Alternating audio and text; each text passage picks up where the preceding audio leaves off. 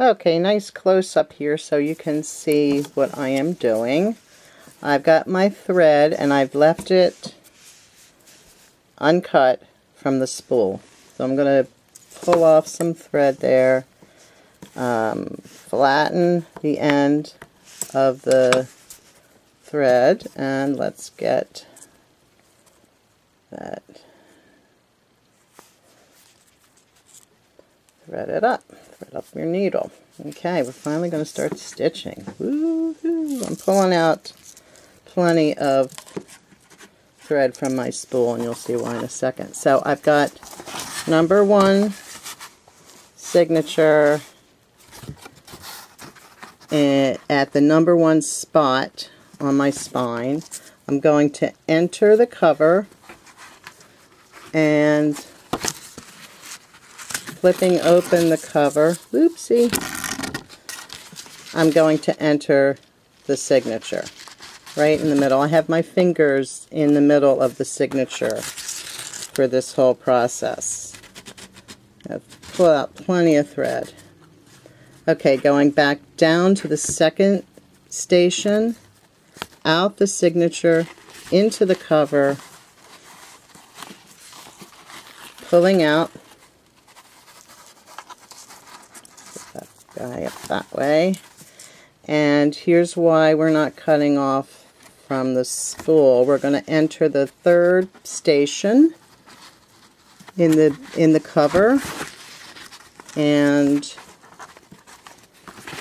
the third station, leaving a loop, and this is about 6-inch loop all around, so you've got about 3 inches on each side. Back into the signature,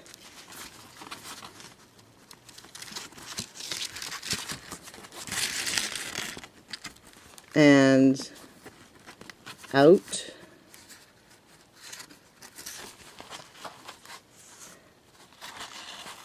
snugging up the inside signature. We'll be doing more snugging later in this stitch, but for the moment, just no loop on the inside. And then down to the 4th piercing station in the cover, and then in the signature, leaving that loop, and then exiting both the signature and the cover. Okay, and at this point we can lose the needle, and we've got loops and ends here. We're going to trim off this end, spool end, leaving about 3 inches again. I actually left more than that, but you want at least 3 inches because the tacketing can be, you want to have plenty of thread for the tacketing. Okay, so now I'm just working with this top hair first, snugging that up. I'm actually going to even out this loop a little bit, snugging so the inside of the book is snugged up against the spine. Okay, simple. You're going to tie, or you're going to start tying a knot, but you're just going to do the first part. Okay? And then we're going to go over top with the bottom, with the right hand side of the thread, and wrap from the bottom up with the left hand side of the thread, and you're just going to repeat this as many times as you want. I'm just going to do it that many times, whatever that was, 2 times, and we're going to put them out of the way and move on to the next tacket, which is, I'm just snugging up really good here. And let's do a few more on this one.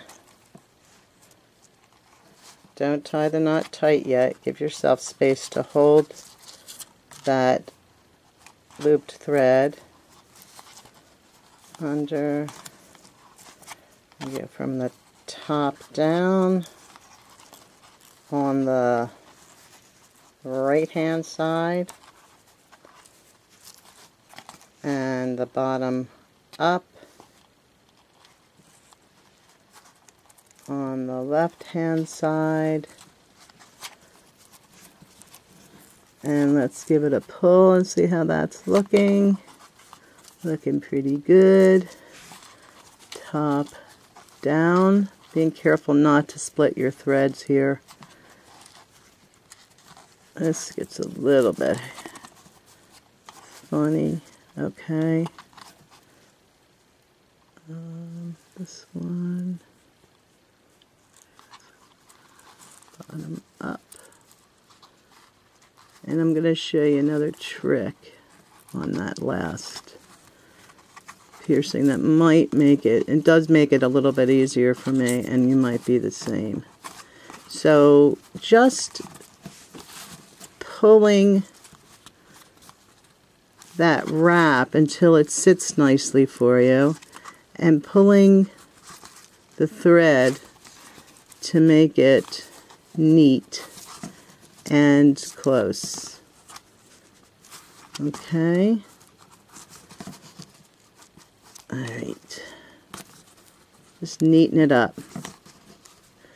Okay, for this last tacket, let me show you, this might seem like a pain to you, but actually it makes the wrapping go a little bit easier. I'm just going to even out those two lines of thread, and I'm going to thread one needle, just leave a short tail here, and then thread another needle onto the other side. Okay, and then we're going to do the same thing but with needles. We're going to tie half that knot,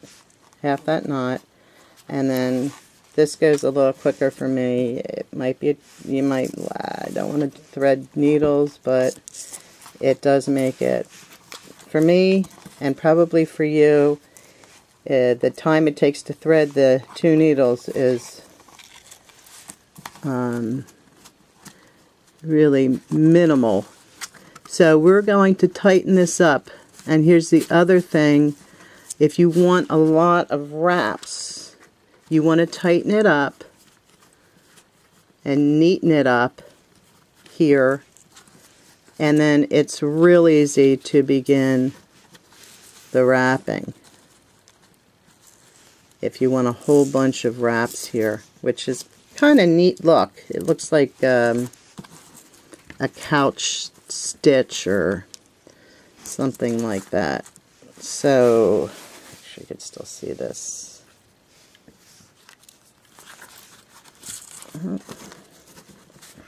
Pull gently but firmly.